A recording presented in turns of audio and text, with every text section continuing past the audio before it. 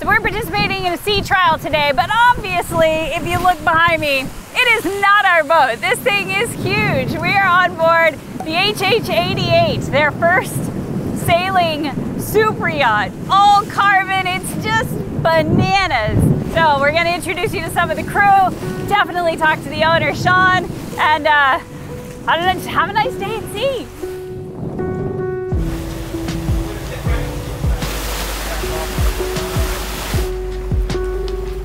Of course, this is the sea trial of this boat, and this will be, I'm sure a week-long or more process for this vessel. First of all, it's not actually in the possession of the owner yet, or owners, which is Sean and Jamie. This boat is still owned by HH, and so that makes Paul the captain for now. And then, of course, they'll take ownership at the end. But that also means that they haven't had a chance to move on, and so you're seeing it in kind of a chaotic state. So it's not the perfect time for a tour, but luckily, Sean has decided to start a channel way back when he decided to build this boat, like from conception. So you can go way back and watch the whole story there. And he's done a proper walkthrough of the entire vessel, because that would be a video all of its own, because this is an 88-foot sailing catamaran with just a lot going on. So we're gonna get a little taste of that today. First things first, let's start with Sean, the owner, because he is on board today. That's how we got our invitation, so thank you, Sean. And kind of get the scoop on how this all came to be.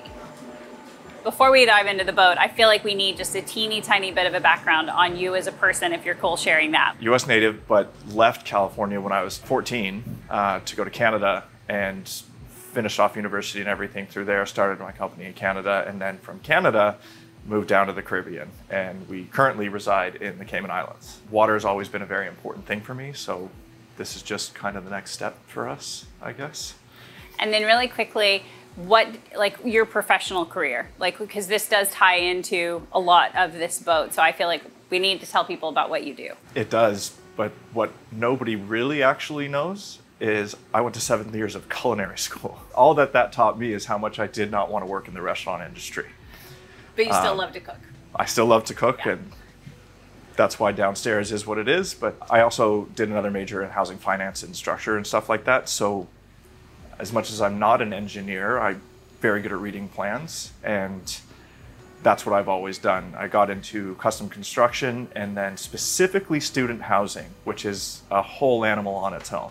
And I've always done custom home construction on the side. What was the dream? What sparked the idea to want to get a boat and live on it and sail about the world? Because you could have just had a house on the beach, but you wanted a boat. So why a boat? So I've actually been through that whole house on a beach thing.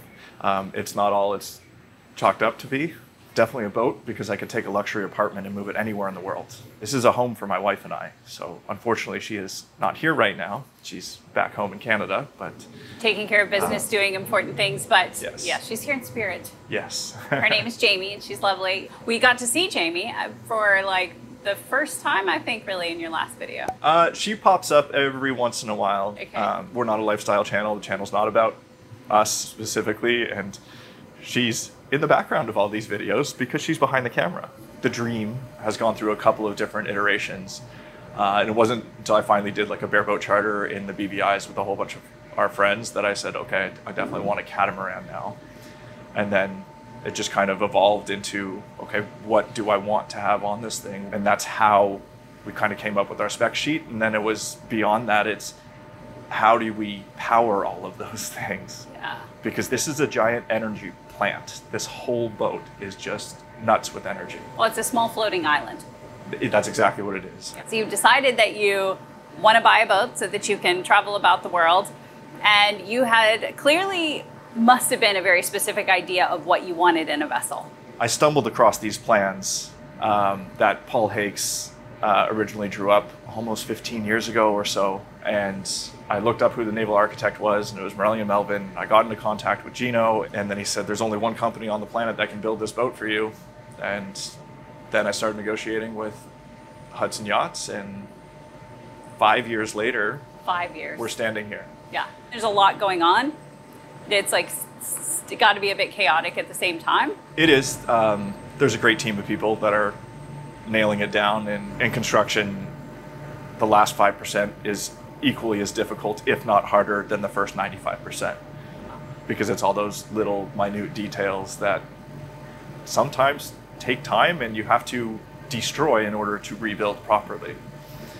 That's a good way to say that. And I think a first-time buyer, there's no way you can understand that, I think, unless you've had some sort of previous experience with another project of a similar scale, which Right. I think you have a good perspective on just because of, I mean, you had buildings and you're managing student housing of all things, right? Like the most destructive creatures on the planet probably are college students. Were the problem. It was mostly their parents that were the problem. Their kids never did anything wrong. Very true. They would never. Yeah. So now here we are. We're on your sea trial, which is still not technically your boat yet. Nope. Yeah. Not my boat. Yeah, not your boat. Does that give you a little bit of relief? Oh, it does. Absolutely. Like not having that responsibility just yet. So anything that happens, you're like, not my on boat. me. Yeah, exactly. Captain Dave is still up there driving the boat from time to time, and I've taken the helm station and everything like that. And we're starting to play with some of the toys on board. But a boat this size, a project this big, you need to be able to be on board in order to just figure out what is or is not working. So there are a million different features on this boat. Obviously, you have an entire channel dedicated to it because there are so many different things that we could point out. But if you can only show us 3 of your like unique features that are on this boat, what would they be?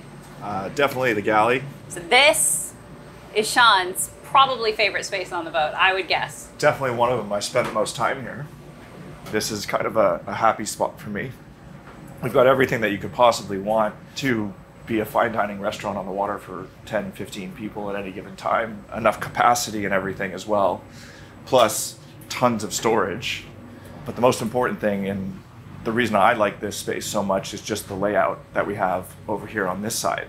One person can be set up here with the cutting board, and then you can have a whole other person Prep chef right here. right there, or standing on this surface. And this is actually just the crew mess because it opens and closes, and it's a comfortable table in the meantime. And directly behind it, we've got Jason's favorite side of the galley. Jason, why is that your favorite side of the galley? Coffee. This a new toy for our boat? Yeah, it's just as soon as you want to upgrade to an 80-foot plus catamaran. They said we get a full-length mirror and a coffee machine if we upgrade to an 80-foot or more. Immediately underneath it, this is where all the plates and everything go for breakfast service, and all the utensils are just down there. I like that there's an entire nook. You're like, no, this is just for breakfast. This is just so anybody can be in the galley, and if a guest on board needs something, they can come down here, prepare a coffee. There's a whole bunch of fridge space down here as well. We can keep snacks or whatever. This is a large vessel, right? Yeah. And it is like intended to be obviously your home. You'll have your friends and family and guests on board. But you also charter this vessel as well. We do. Yeah, it's because you'll take a break from boat life, because we all need a short break from boat life. It's what helps it stay enjoyable, right? It's home for you, and you want it to feel like home for everybody else. This is not like your typical charter boat where like you would never go in the galley if you chartered another vessel like this, because you would have full crew on board. Yeah, you'd have staff doing that. Yeah, so this is like, it's more like everybody's actually living and using the vessel versus like just being catered to. Yeah, that's the intent. And we have set it up this entire way that when the boat is under charter, you come down this companionway into the galley, everything forward, everything behind this door is dedicated crew space. There's so much extra space that we've just dedicated to crew comfort on board that we could have taken as owner privilege or whatever, but we tried to give them as much separation as possible from the actual guests, because guests can be a lot when they're on board. Yeah. And at least that way they have their own space, they can have their downtime. They can retreat. Yeah, exactly. So then what's the next one? Again, you made it very complicated. I So know, limited I it to know. just a few things. Dinner and a movie, anyone? So this is hands down one of my favorite features on the boat. There's 2 movie theaters on board. All of this had to be seamlessly integrated into the whole onboard network. Wi-Fi signal does not transfer through carbon whatsoever. You need to put a booster in every single cabin. We have a 40 terabyte drive that's already got about 1,000 movies on it and about 100 different TV shows, complete series. You are your own Netflix. Yeah, we are pretty much. I think of like Studio Movie Girl, you know? I'm like, it's what it feels like.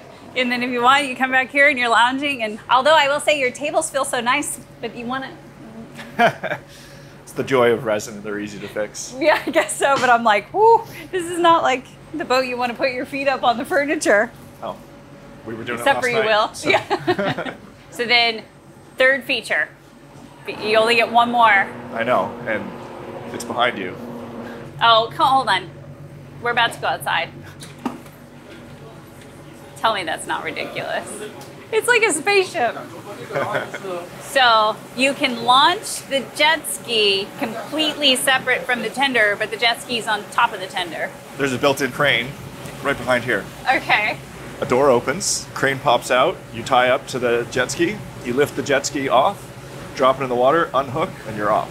Are you anticipating, like, you get somewhere and you're like, I don't need the tender, just give me the jet ski? Exactly. Okay. For me, it was kind of a safety thing. It was another system that we could have on board. It's also just storage too. Like, it all fits on the davits of the boat versus like being up on deck or taking up additional storage elsewhere. Do you happen to know the load strength of your davits alone? Like, that's got to be intense. I think it's close to 4,000 kilos. Yeah, I mean, that's... Those davits, they come in and they're sandwiched in between these two aft structural bulkheads. So it's very strong. It's a lot. That's a lot right back there in that one thing. So I get why you're like, and this is one of my other favorite features. The engineering behind it as well, because again, it all ties in seamlessly with the dive station and everything, and the double depth seating, so you can sit there with a dive tank on if you need to, and you're not smashing the hell out of everything. And again, if you're like charter guests. Yeah. Yeah. Don't hurt my stuff, please. Please don't break my boat. Yes. Yeah. Everything got really quiet, so maybe we go see if they're gonna hoist something. Hoist. Good afternoon. I'm Sandy Bottoms, reporting to you live from the sea, and that's no BS. It seems that international sailors are struggling to access their favorite websites and apps. But some old salts have reported that if you use a good VPN, like today's sponsor Surfshark, it can avoid those geo restrictions. Because Surfshark is a virtual private network that allows you to change your IP address to virtually place yourself anywhere in the world to unblock websites and content that you couldn't access otherwise, so that you can avoid geo restrictions on sites like Netflix or apps like Venmo. Plus, you can surf the World Wide Web in confidence, knowing that Surfshark encrypts all the data between your device and the internet so that no one can track or steal your personal information, because that would take the P right out of pirate. Wait, what's that? 1 second. I'm being told if you use the discount code WYNNS, you get 3 extra months for free. Aw, ship, that's a good deal. Especially considering there's a 30-day money-back guarantee. To try it out, just click the link down in the description or scan the QR code on the screen. For CBS News, I'm Sandy Bottoms. This was on the starboard prop.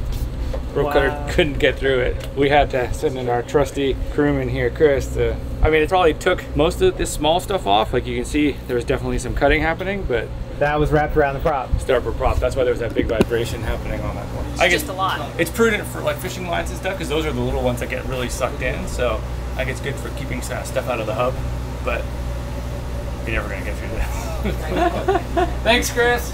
That was a fair bit of fun little drama. And then, of course, which starts the discussion about rope cutters, which we have not selected the box on yet. And I think, yeah, well, there you go. Looks like we're getting rope cutters.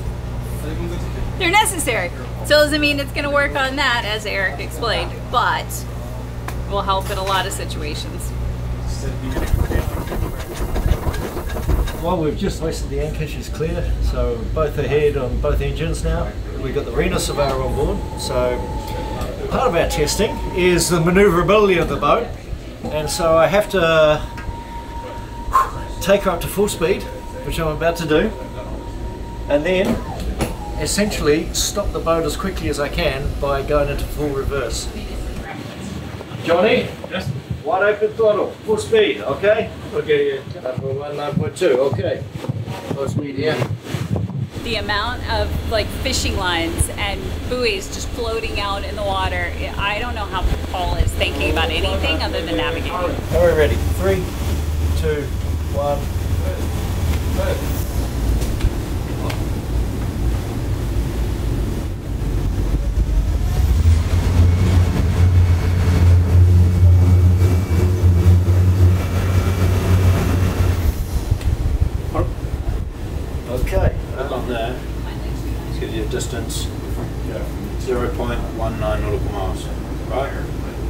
0.19. Is that good, Johnny? Oh, it's okay. It's okay, it's okay. 0.19.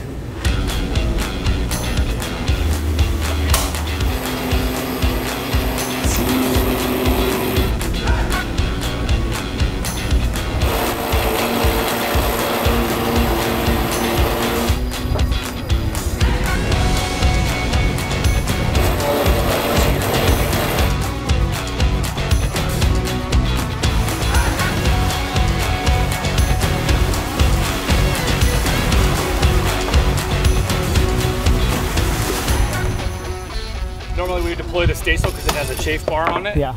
But we're just pulling the sheet forward just to be easy, and we don't have a lot of time here. So. Yeah. Deploy Solon anytime.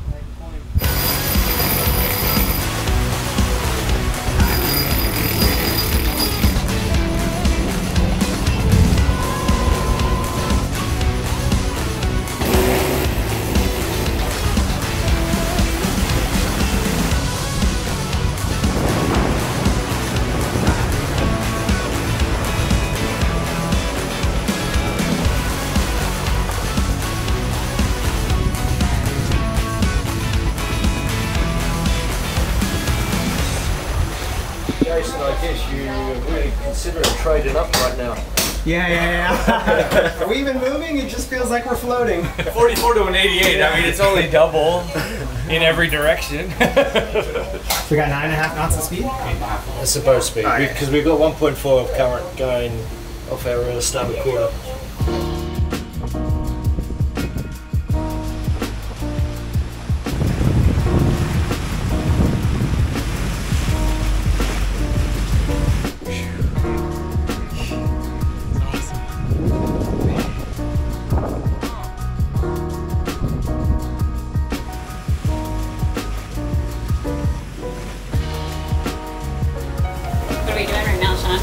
Sailing at basically 10 knots.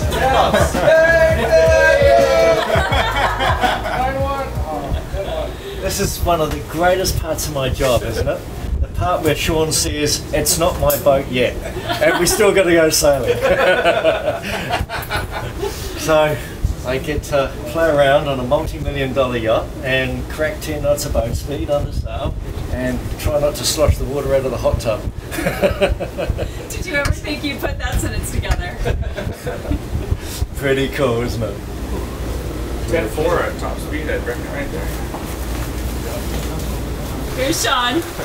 There's his hot tub. You're sailing at 10 plus knots. At 10 plus, yeah. Turn it up to 11. What are we putting out right now, Eric? We're racing the tide home, so we're gonna kind of motor sail. So we're gonna motor and jib. Can't get there fast enough at this stage. Yeah. You have a sailboat. We can sail faster than we can motor. Yeah, it's just tough because we'll sail fast, but in the wrong direction. We need to navigate all these pots, which is the hardest part about kind of sailing around here. Is unmarked obstacles. So. There's a lot of them. Yeah.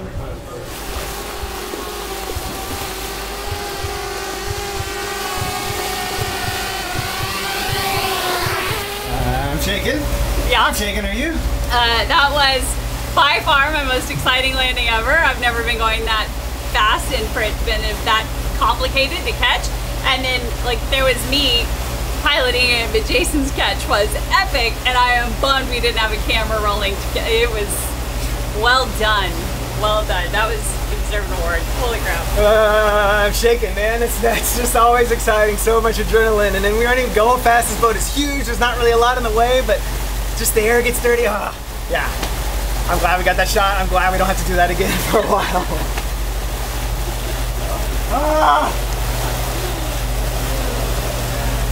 Nobody knows. They were just watching nice drone footage. Yeah, exactly. This is Eric working real hard. Hard day at the office, you know. All the hard work pays off. Yesterday I was up at the top of the rig for an hour tuning things and marking halyards, but now we can cash in on all that hard work and just enjoy the boat. That's right. It's a good day at the office. Sure is. Pretty lucky here. Clear to floral stolen. How about you, Jason? How's your day at the office?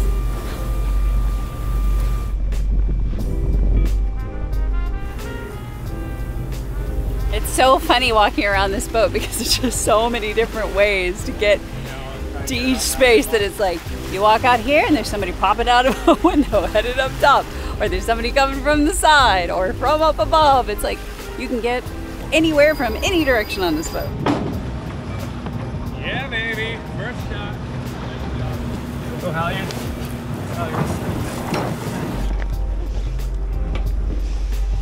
There you go. Hang down. Just tidying up some reef lines.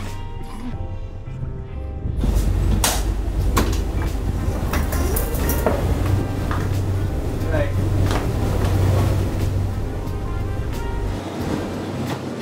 I tell them to freaking throw their sandwiches overboard and do their jobs.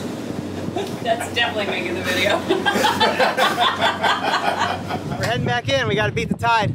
At low tide, we can't get past like this little break, so it's over. That's the end. Damn it. Such a short amount of time. Depth is good. This is a good time to chat for just a I second. got time. Okay. Well, okay, well, we'll both sit down. There's room for that here. Well then, so this is a sea trial. So what's the point of a sea trial? Basically to punish the boat. To punish. Congratulations, you've been bored. It's going to be a rough entry. And you saw that today. We punished it, and it's about stress testing things, because if it's going to break, I want to break it now. Yes, please. And Yeah. so that when we hand over to Sean, he's got a beautiful boat that lasts him decades without problem. How many days total do you think it takes to sea trial this vessel? Well, Because you're not done yet, I know that. sure. We actually haven't had wind conditions yet to fully push it. I'd like to be able to go out there with 16 knots at least, and then we can have full main, full Genoa, and we can take it right up to its maximum rising moment for that configuration of sail. Okay. Well, I hear there's a typhoon on the way, so I mean, if you're really looking to stress test things, we can see what she can really handle. What was nice today was how good the boat feels under sail. Yeah. She's quiet, she's fast. She feels comfortable. She's yeah, you almost don't know you're moving sometimes, which is a little... 10 knots and I don't know what our heel was, but I doubt if it was more than 2 degrees. It didn't feel like much of anything. It seemed like we were just flat. Yeah, it was very cool. Like a Cadillac. Like a Cadillac. On rails. That's On right. rails. I mean, really, did you ever think that you were going to build a boat with a hot tub that sails and 10 knots of wind, you know? I never thought I'd be sailing a boat kind of in a enclosed fly bridge where I've got aircon blowing at me. Ah, now he's coming over to the comfort side. Yeah. That racer inside of you is like, well, I don't know, this is awfully nice. I mean, this is, I mean, we're kind of struggling on this helm chair right now, though. Oh yeah, for sure. Yeah. You know, It's, no harness, no tether, got air conditioning. We could go to the Arctic right now. Something in the way? See Dave pointing. We're good. She's off my poor pal. Yeah, we don't want to. Dave's looking like... When Sean came to you many moons ago now with this crazy idea of, I know that you normally build all these like racing performance boats that go really fast, but I would like a hot tub on my fly bridge, please. What did you think about that? Initially, there were a lot of kind of like, you're kidding, right? You're kidding. You want a fully carbon catamaran. Yeah, that was good. We got that, and then there was a big boat, and that was all good. And then it was like, oh, this fly bridge, and then it was like, well, it's going to have a crane to lift a giant jet ski. Then came the hot tub, and then it became quite apparent that okay, we're not building something that will ever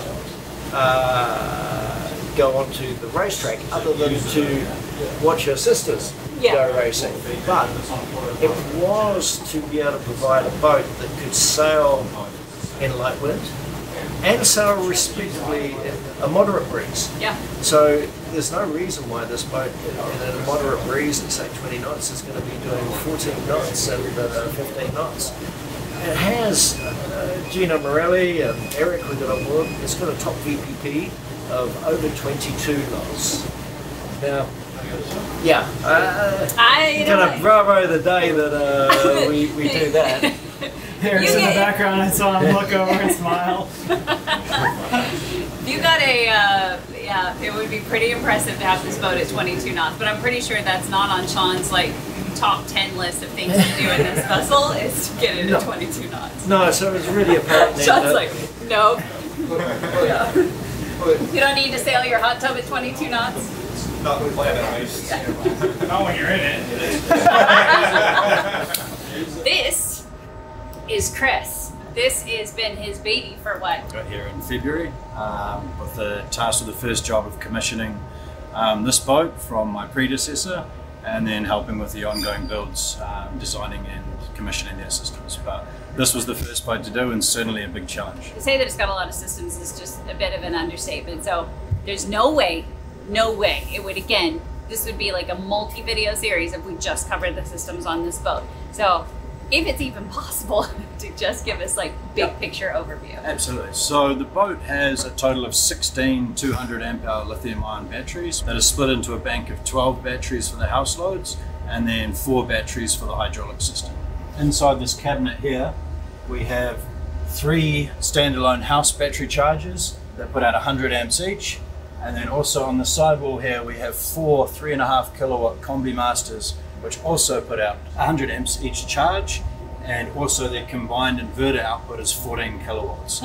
So the capabilities of the system are getting to about 10 o'clock at night, turning the boat off generators and running 3 to 4 cabins, including the salon, air conditioning on what we call dead ship, which is running off just the inverters and the batteries. And then we can run that through from about 10, 11 at night to about 7 or 8 o'clock in the morning, at which time we start the generators. We can charge 700 amps just off the generators. If we start both main engines, we can add an extra 150 amps aside there. And when we've got the solar charging, which does up to about 150 amps, we can charge in the realm of 1100 amps. So we can charge this bank up from 20% depth of discharge in about 2 hours. Wow. Is your head spinning? Yes. That's a lot of numbers. I'm trying to keep up, but it is a lot. This is a like passage going vessel, and it's meant to sail and not to burn too much diesel. So it sounds like you've set those systems up to kind of like quickly recharge, yet have enough of a battery bank. So it's not 100% running off of like Exactly. generators all the time, which most super yachts all like you would never turn them off, right? It's very unique. You know, I've done a lot of work on other boats of a similar size, like a Sunreef. And those boats basically switch between the 2 generators in parallel 24/7. So on a boat of this size, inevitably you're going to have to run a generator at some stage, and that's when you're using the main ovens, which are very power hungry. We've got dive compressor, we've got 2 big water makers. So at some stage we're going to have to run the generator to run these big loads, and the idea is that we maximize that time to charge up our house bank as quickly as possible and give us that nice 8 hours of dead ship capability. Which also means everybody gets to sleep at night with no generator noise, which is still a beautiful thing. Or there's going to be plenty of times where you're going to be sailing and enjoying daytime when the sun's at peak. You'd be great dandy there too. So it is. Yeah, because the hydraulics are all 24 volts, so it was designed that way so that the generators could be off when you're sailing and just use the batteries to run the winches and the furlers and the main sheet rams. Yeah. So you've been running around this boat all day. Has it been like that for the whole?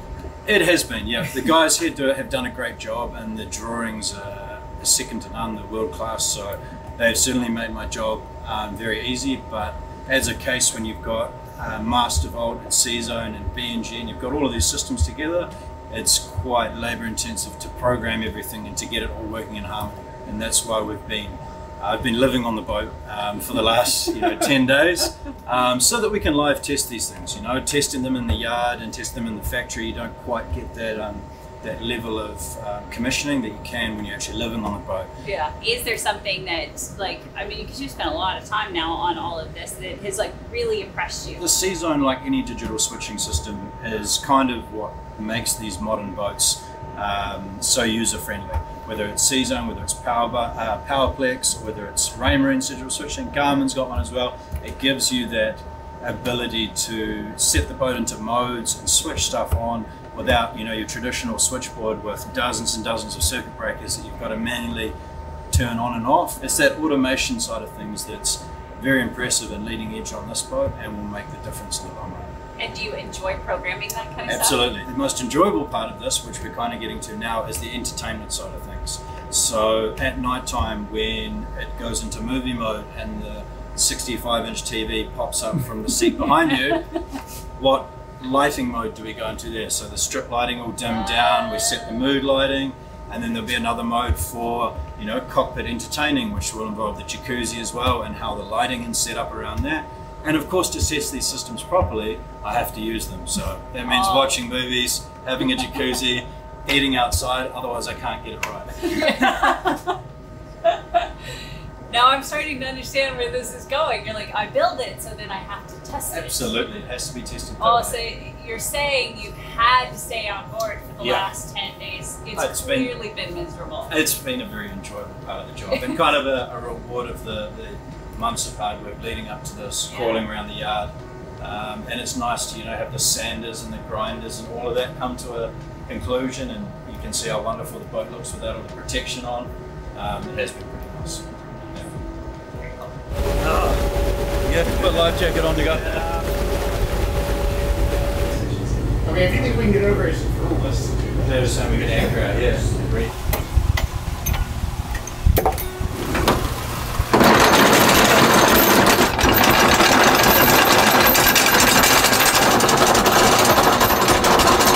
All right, so now the captain. Not quite yet the captain of this vessel because, well, Paul's still the captain of this vessel, but as soon as it reaches handover, all that responsibility shifts to Dave here, which,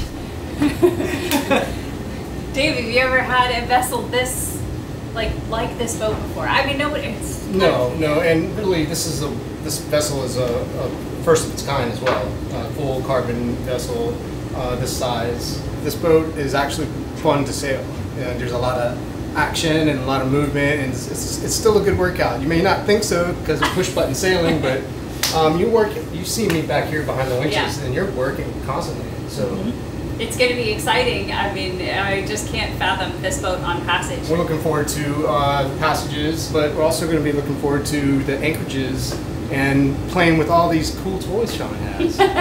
You know, so there's a lot to look forward to. This is the end of the beginning. How did Sean find you? I was recommended through Morelli and Melvin. This would be my fourth HH boat that I've been involved in. Yeah. Wow, okay. It's hard for me, like just being a typical cruiser, to kind of wrap my head around what it must be like to be the captain of a vessel like this, because you're living on this boat. You're pretty much on it 24/7, so it feels like almost like a marriage. Well, the boat itself is a marriage. That for sure, right? That's marriage number one. Yeah. So now you've got two relationships going on. With the local board owners, yeah, you have to make sure that you can gel. It's important that you work well with them, that there's no animosity between your different ideas, and how you operate. Otherwise, I wouldn't be here. Yeah. Familiar face. We've got Eric of Melvin and Morelli. Morelli and Melvin. Oh, I know I was gonna get it wrong. Wrong every time. Come on, it's Eminem. That's all that matters. Eminem. It's Eminem. So, tell us a little bit about your role in this vessel. Sure. Well, Sean came up to us 5 years ago now, wanted to make this a little bit different, kind of out of the scope of the normal HH. So we're the naval architects, and we helped him put together the platform. So the hull shape's kind of like an extension, or not necessarily a direct scale, but familiar hull shape compared to the rest of the HH family. Been developing those over the years. But the biggest difference on this boat is just like the size of the rigging and the hardware and the sails. Like, it just goes on forever. Yeah, which we got to see in action today, and they're so big that now you've got hydraulics. Exactly. So this is the just quick overview first. This is the interstacial. It's a permanent stay, just because it would be so difficult to get it up and down, like in anger, you know. This is the forestay, and then at the front of the longeron there is the downwind asymmetrical sail. These are on hydraulic furlers, Reckmans, I believe. That's a Fachner one on the forestay. There's a really complicated hydraulic system in here with 10 pumps, I think, and a whole bunch of batteries. Very complicated system, but you really need it because just even to furl, it takes a fair bit of pressure. All the winches in the helm station up there. Like there's no hand grinding. I mean, you can, but you're going to be there for a day. The winches can pull 5 tons, so like that's a lot. 5 tons. Yeah, the sheets are really, really loaded, so you just have to be very careful. We've made all the sheets 2-to-1 just to reduce the loads a little bit at the helm, because using a 5-ton sheet is like really frightening. So at least it's only 2.5. Yeah, we're not just worried about rope burn. You'd be like worried about losing a limb at that point. Exactly. So it's a big boat, but we're trying to make it manageable, but try to make it kind of a little sporty too. So how's this project been for you? Like, I mean, it's been going on for a long time, and there was obviously all the COVID stuff in the middle, and we weren't allowed to come here. So actually the first time I saw the boat was only about 6 months ago. Obviously we've been following it along with video updates and everything, but actually seeing it and touching it in person is it's nice to see. I don't even want to know how many man hours has ended up in this thing, but it's definitely over a few 100,000. So it's a lot of labor and a lot of labor of love, but I mean, a 5-year project for everybody. It's a long time to be working on one thing. Exactly. So. Yeah. Oh, well, it was very cool to see it underway. Thank you. Well, that's it. The tide is going down and down and down, so we've got to hurry up and get off of this boat, or otherwise we're going to be slogging through mud for a very long distance to get back to land. Not that I would oppose to staying on this boat, but they don't have sheets and stuff on board yet, so, you know.